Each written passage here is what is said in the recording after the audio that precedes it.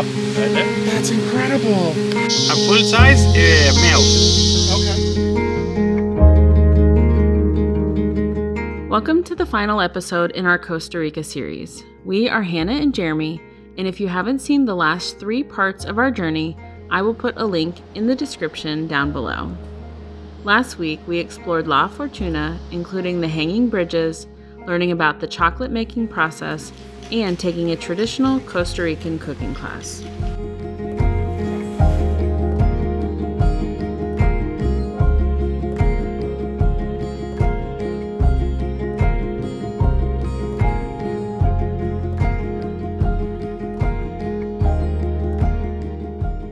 This week, we share our final 2 days, including an unforgettable tour with a local guide and some incredible wildlife encounters.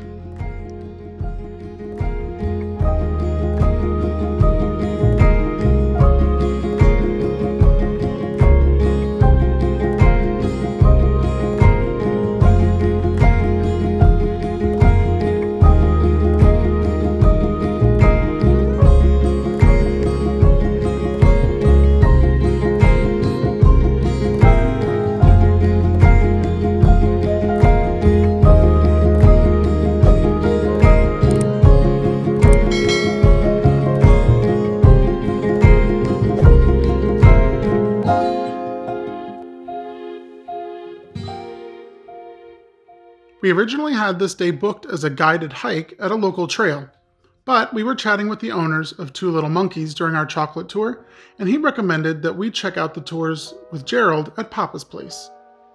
We were welcomed into their home for a brief view of the garden and an introduction to the house puppy, and then off we set on our tour.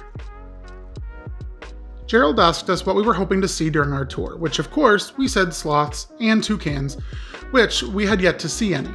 And he did say that although he couldn't guarantee any sightings, he would try and keep an eye out for those during our travels. Excellent. Way up there. It wasn't more than 10 minutes into our trip before we pulled over and hopped out at our first sighting. There were a few different types of toucans in Costa Rica, and this is a yellow-fronted toucan.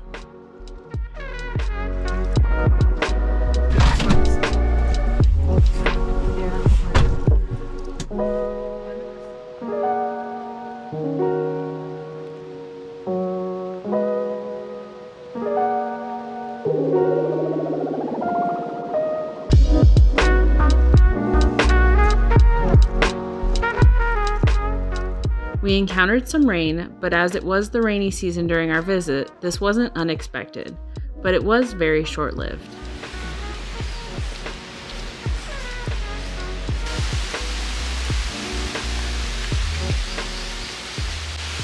At the next stop, we spotted our first sloth of the day. This is our 3rd total from our trip, but this was the closest we'd been able to see one, especially thanks to the help of the telescope. However, the next stop was about to completely blow us away.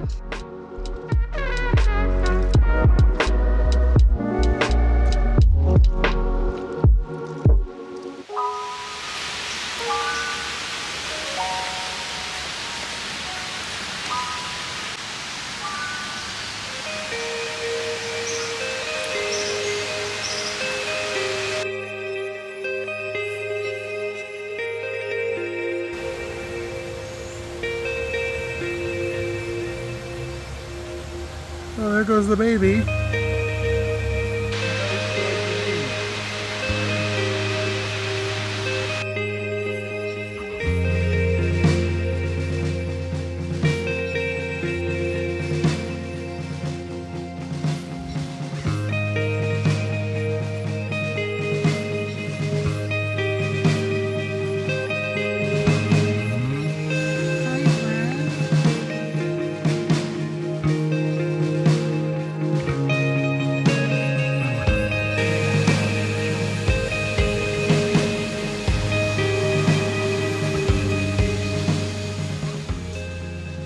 There are both 2 and 3-toed sloths in this area of Costa Rica. The easiest way to tell them apart, besides from counting the toes of course, is by the coloration on their face. This is a 3-toed sloth because it has a predominantly black face, The first sloth that we previously saw was a two-toed sloth, if you remember the difference in the face color.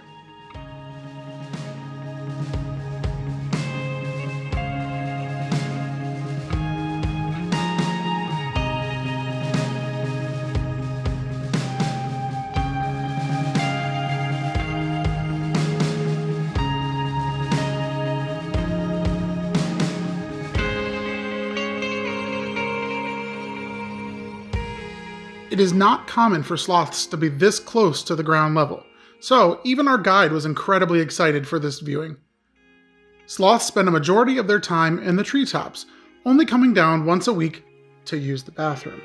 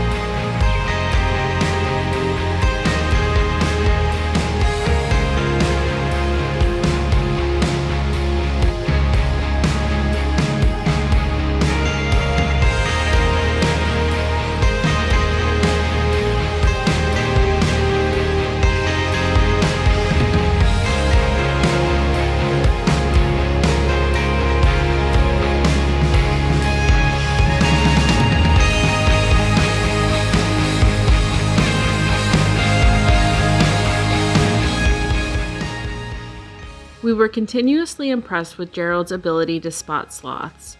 I could stare up into the trees for minutes not spotting anything, and he would be able to train his scope on them within just a few seconds. If one of the main goals of your trip to Costa Rica is to see sloths, we cannot recommend a guide more highly. Specifically Gerald, of course, but any experienced wildlife guide will help you see far more than you will see on your own. We wonder how many times we may have driven by a sloth and had no idea.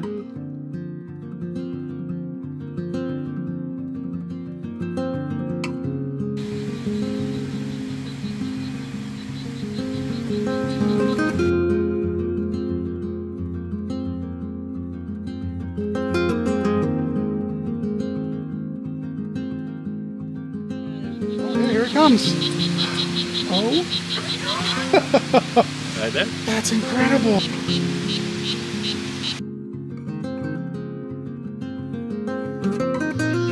More fully developed, you see? Oh, More. Oh, that is not what I was looking for.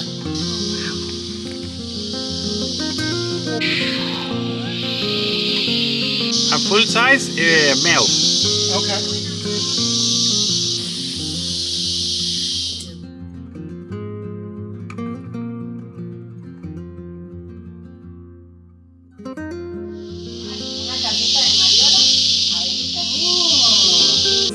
we could see 100 sloths. There you go. Jeremy would be happy to see a dog too. So.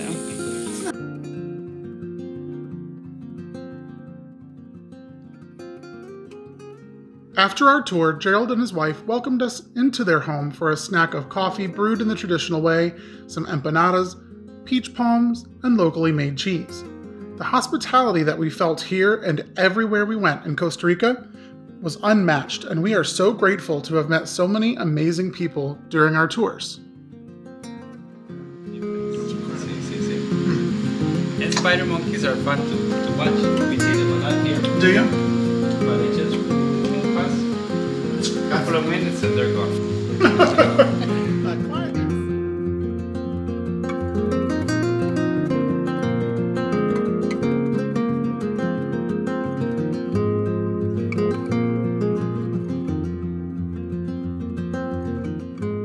For our last day, Arenal gave us a final full view. However, as is common, if you turned around for too long, you'd lose her in the clouds again.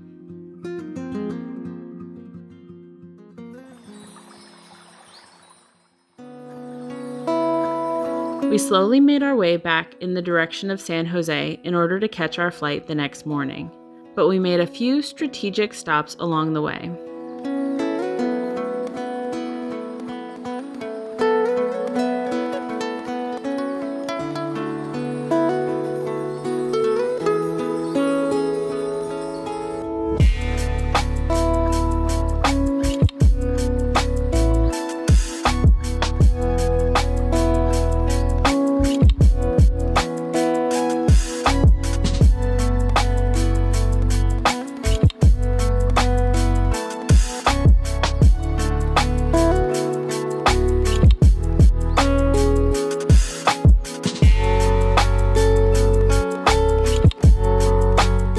As we talked about before, Sodas are a local restaurant in Costa Rica serving traditional food at a good price.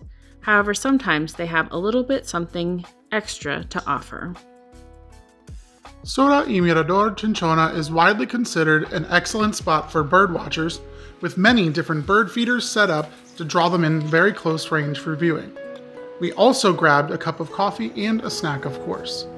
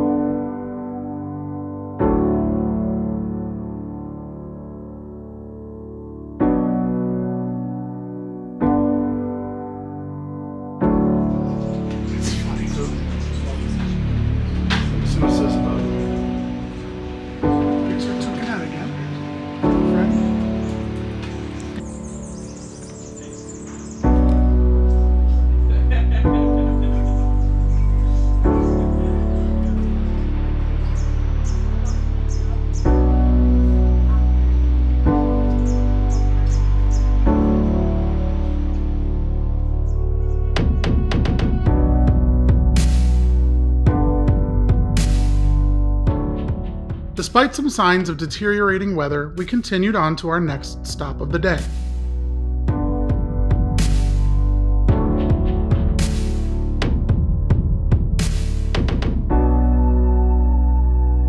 Like 10 times and I never stopped. Oh, waterfall. Whoa! Is that the waterfall that we were seeing?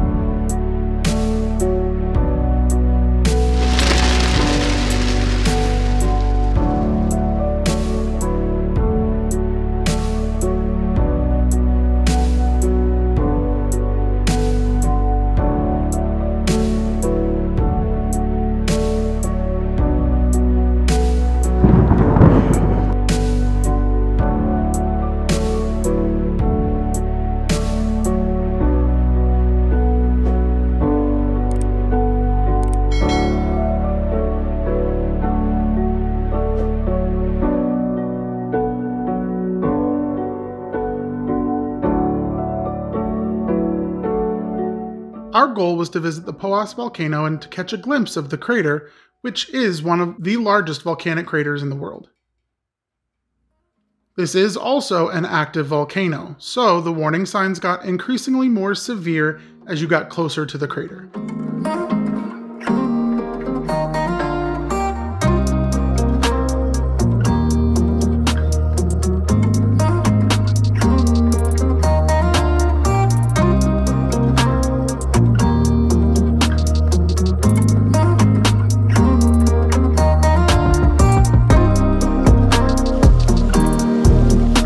We were greeted with some heavy rain and had foolishly packed our rain jackets in our suitcases already.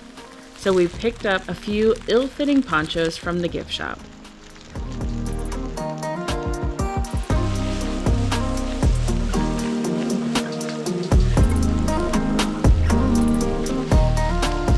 High volcanic hazard zone. Oh.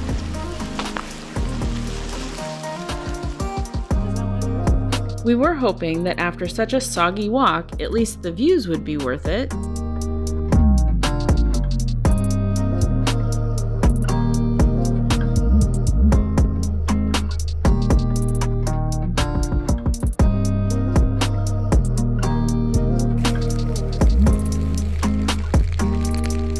Determined to wait out the fog, we took shelter in one of the concrete structures that we could only guess is there to protect you if there is an unexpected eruption.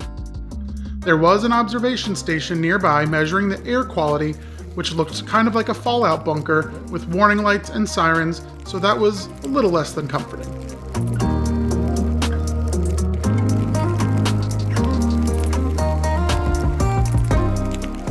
Luckily, the clouds did disperse and we were able to catch a glimpse of the crater after all.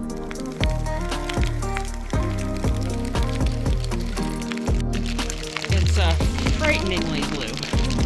Like, that is not a natural color.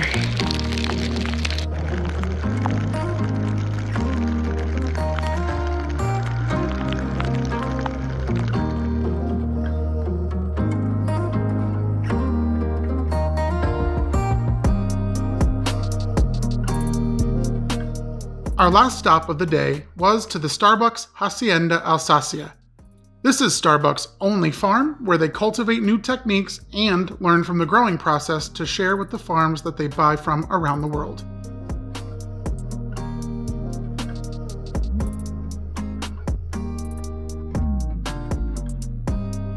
We were originally planning to take the coffee tour, but the heavy lightning in the area changed that plan, so we ended up with just a cup of coffee, a pastry that I ate before I remembered to record it, and then a bag of coffee to bring home.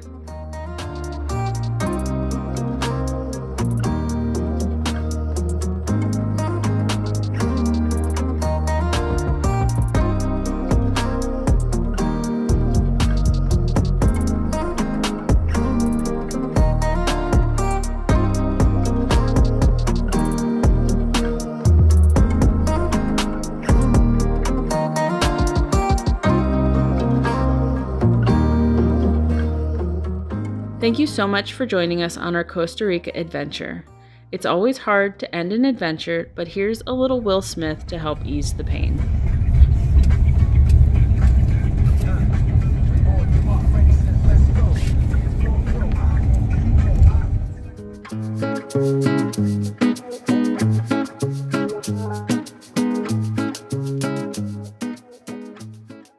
If you enjoyed this Costa Rica series, be sure to check out our trips to Iceland, New England, and our prior cruise videos.